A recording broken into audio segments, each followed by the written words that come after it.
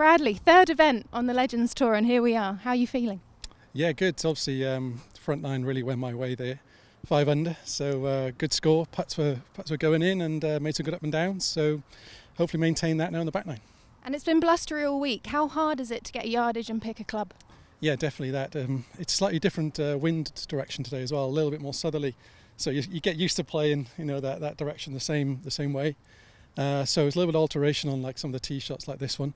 But yeah, just got to try and be aware of that, plot your way around, and hopefully things go my way. Simple. Keep playing well, Bradley. Sounds simple. Thanks. All right. Thanks, Rachel.